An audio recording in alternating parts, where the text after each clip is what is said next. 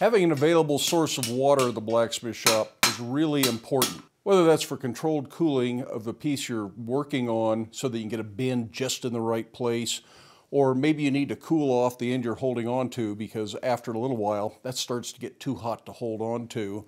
Maybe you need water to control a coal fire and help the coking process in the coal fire.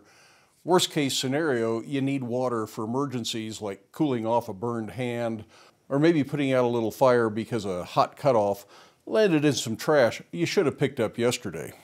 Typically, the container blacksmiths keep water in is referred to as a slack tub or maybe a quench tank. Sometimes you can get by with something as small as an old tin can,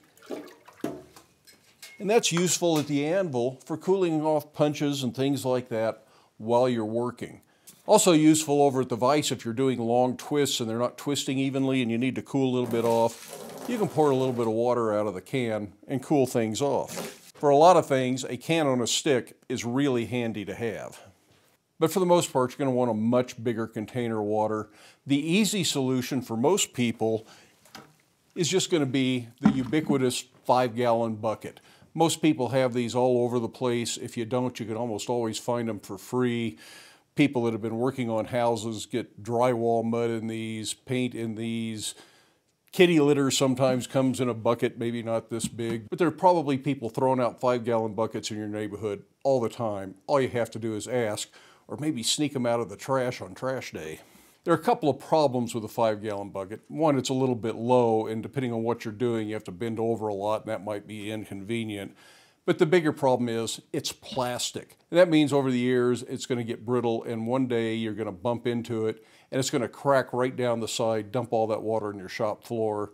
Concrete floor, maybe not a big deal. Dirt floor, that means you're going to have a lot of mud in your shop.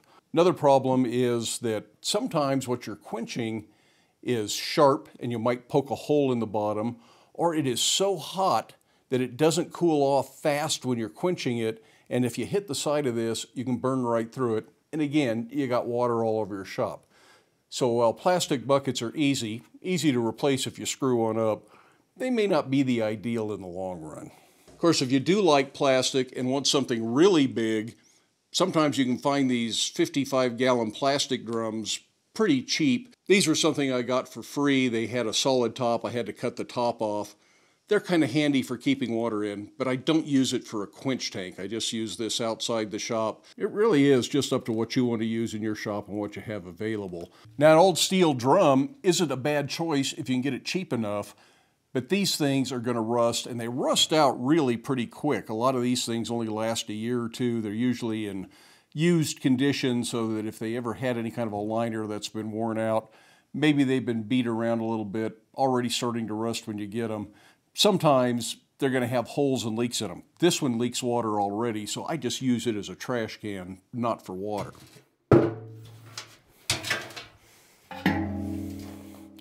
Perhaps you can even find a smaller drum somewhere. This one had some kind of fastener. It says 3/4 10 by 2. Not exactly sure what that was, but this would make a nice little quench drum, but it's still going to rust out a little bit faster than you'd like. It's heavier than the other drum, it's thicker material, but it's probably not going to last more than a year or two. So there again, I use this as a trash can over in the little shop. Now, one slack tub that I really like, although they're kind of hard to find in good conditions and they can fall apart on you, be a problem in the winter if they freeze, is 1/2 of a whiskey barrel. You can find those at garden centers. People use them as planters. And that's not a bad slack tub. I've used those in the past, but if you drain it for the winter, when you come back in the spring, it's going to have shrunk up and it's not going to hold water. And it's really hard to get them to swell back up again evenly so that they're watertight. So it's not an ideal solution, but it looks really cool in your blacksmith shop. The one I've been using for years is this welded up steel tank. It's heavier than the material that's in the drum, so it's lasted pretty well. I have had to empty it out and repair a few leaks from time to time because it does rust and starts to leak in places. And I notice around the top it's getting thin. In fact, I can't even fill it up. Anymore. It's got a hole on this backside, so that's as far as I can put water in it now. And it's not going to be long before this leaks out completely. I'll probably be able to get through this summer, but by next summer, I'm probably looking for a new tank. And I'm looking for a new tank over in the little shop that we're working on, the little hand tool shop. And I think I may have found the perfect thing.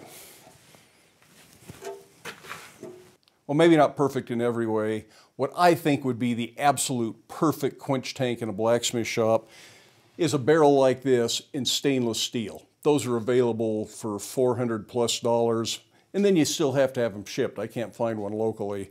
And that's a little bit over my choke point for buying a barrel to put water in. However, there is an aftermarket product that you can find if you're lucky.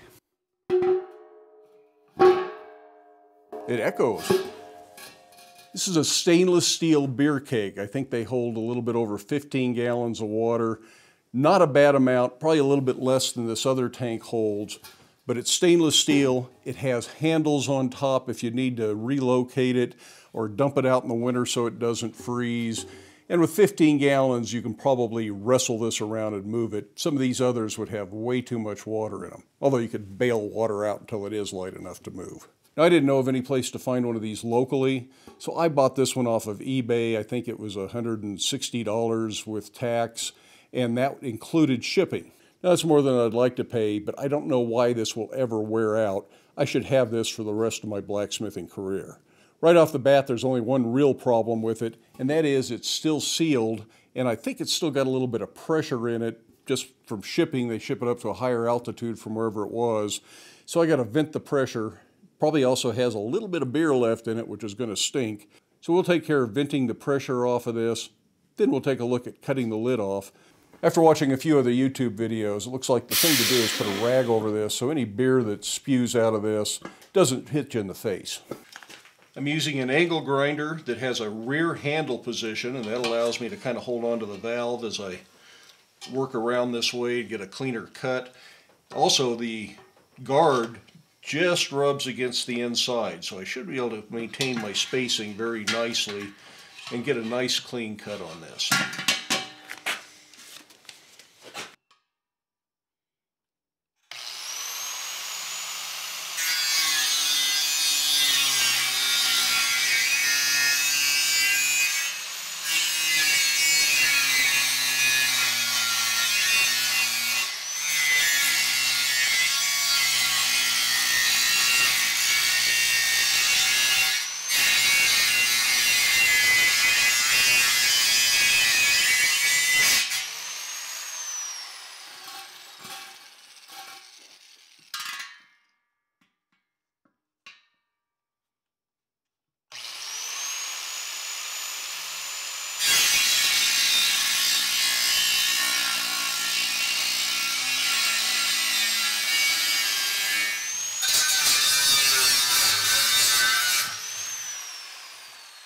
Well, cutting that took about 15 minutes, including changing discs. I'm going to go ahead and use some flat discs to clean up the ragged edge. These come from Combat Abrasives, and they are a regular video sponsor here at Black Bear Forge. There's a link and a discount code down in the video description if you'd like a discount on your next order. I started at 36 grit and finished it off at 120 grit, and that greatly reduces the chance of cutting yourself if you've got to reach in there at some point. I think I will rinse the grinding dust and the stale beer out of the tank before I fill it up.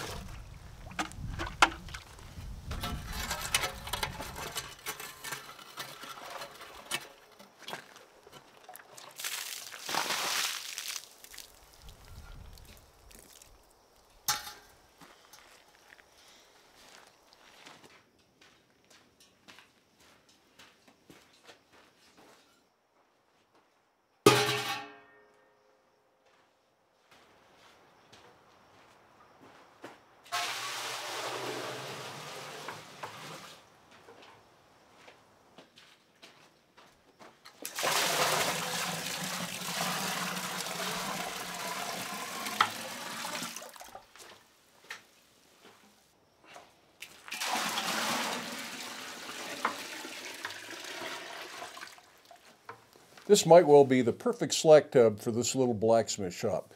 It's not too big, still holds a fair amount of water, and it's stainless steel, so it's not likely to rust out and start leaking all over the place or burn a hole through it like a plastic one might.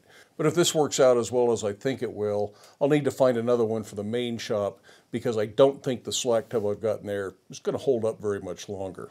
Anyways, I hope you enjoyed the video, and I hope you have time in your day to get into your shop, make something, stay safe, wear your safety glasses. We'll see you for the next video.